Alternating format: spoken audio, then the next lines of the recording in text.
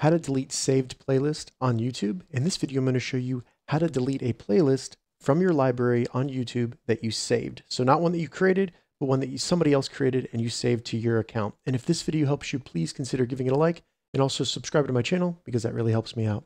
So in order to see all of the playlists that we've created and that we've saved, all we need to do is first find the left menu here of YouTube. If you don't see it, select the three lines in the top to expand it, as you can see, and then select playlist. From there, you'll see all the playlists that you've created, as well as the playlist you've saved. Now, if you've created a playlist, you can delete it by simply selecting the three dots under it and then selecting delete.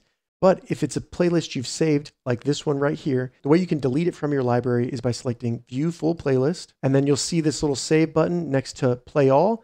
Select that.